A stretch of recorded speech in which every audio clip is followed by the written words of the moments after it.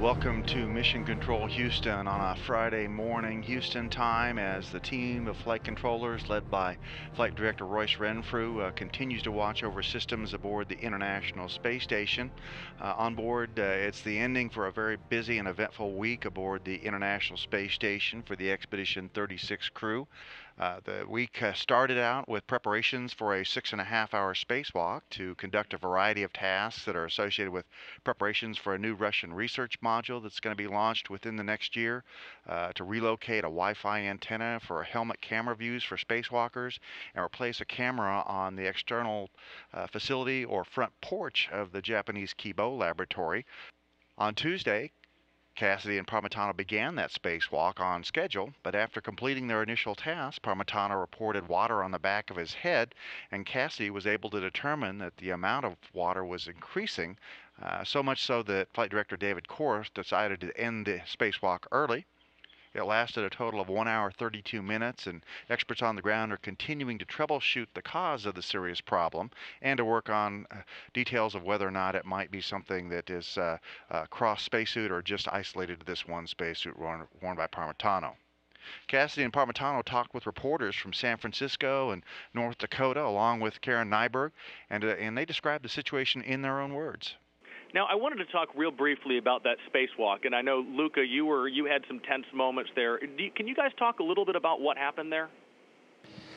I think that for a couple of minutes there, maybe more than a couple of minutes, I experienced what it's like to be a goldfish in the fishbowl from the point of view of the goldfish. So about half an hour into the EVA, 45 minutes maybe, Chris and I were ahead on our task, so we were starting our third task, and I felt some water on the back of my head, and I realized that it was cold water. It was not a normal feeling, so I told ground.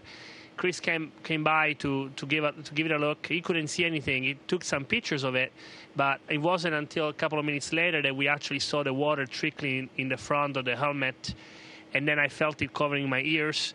And at that point, we called the terminate for the EVA. I started going back to the airlock, and the water kept trickling until it completely covered my eyes and my nose. It was really hard to see. I couldn't hear anything. It was really hard to communicate. I went back using just memory, basically going back to the airlock until I found it, and then went inside, and Chris was there in split seconds to come inside, close the airlock, and repressurize. Karen was already there, ready to repressurize. Our Russian colleagues were all there to help, and as soon as the two compartments were equalized, they doffed. Meaning they took off my helmet, wiped my face from all the water, about 3 pounds of water, I would say, and that was the end of it. For me, the worst part, as Chris mentioned, I was miserable, but okay. It's just imagine walking around with your eyes closed in a fishbowl. Really, that's what was going on at the moment. It's just a very uncomfortable feeling to be with your face underwater for all that time. But the reaction of the crew was outstanding, I think. The crew on the ground and the crew on board. Chris really supported me, and I was just lucky to be back inside in no time. Also this week, the team continued research aboard the International Space Station, working with several Russian, U.S., Japanese, and European experiments, setting up a new fluorescent microscope and replacing an imagery cable on a Japanese fluids experiment. They also did routine emergency drills. Today, the crew is doing regularly scheduled post-spacewalk suit refresh tasks, but they are performing cooling loop scrubs on Cassidy's suit.